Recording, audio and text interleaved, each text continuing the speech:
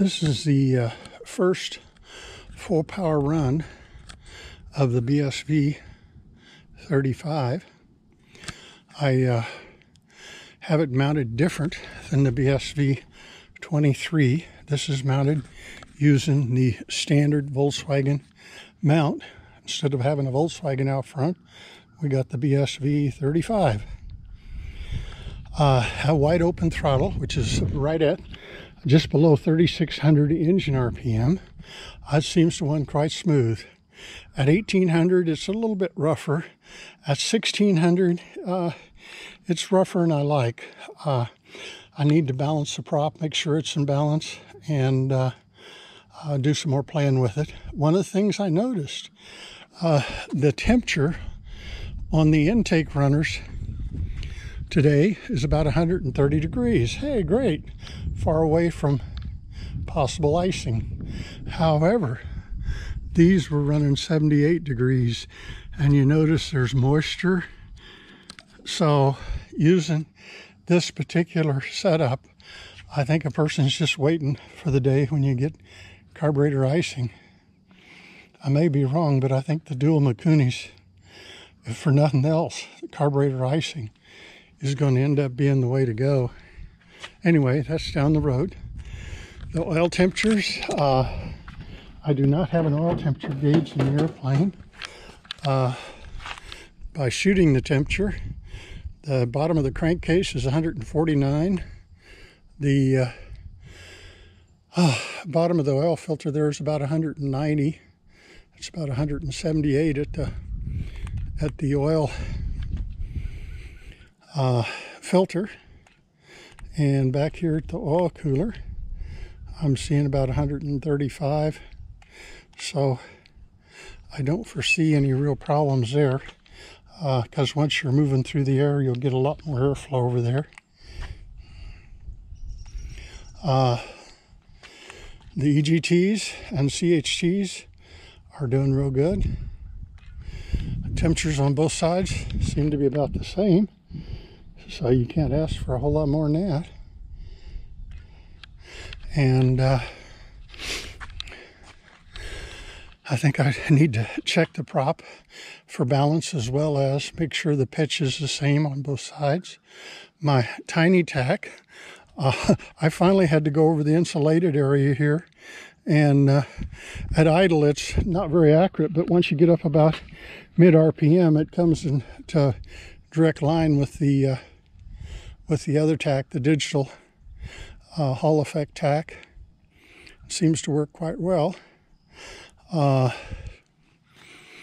have to do some serious ground testing here, and we'll get out there and start putting some taxi tests on it. Seems like it's moving a fair amount of air, and we'll need to go through it and make sure everything's where it belongs.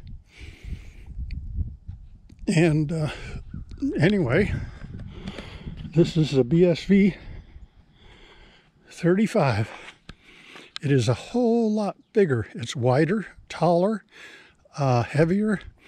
The bare bones case, without flywheel, without intake, and without exhaust on this one.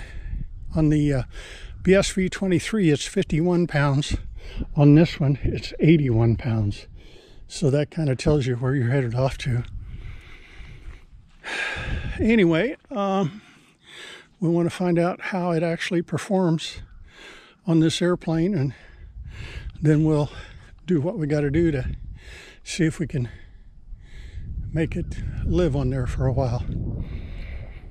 Anyway, that's where we're at. One of the things I'm discovering also, when you're doing something like this, it's important to have that battery up close to your engine. On the smaller engine, I could put the battery back behind the seat, but on this one, there's too much power needed to turn that starter over. So you got to have it close, or if you went with big battery cable, it might work. Anyway, that's comments of the day.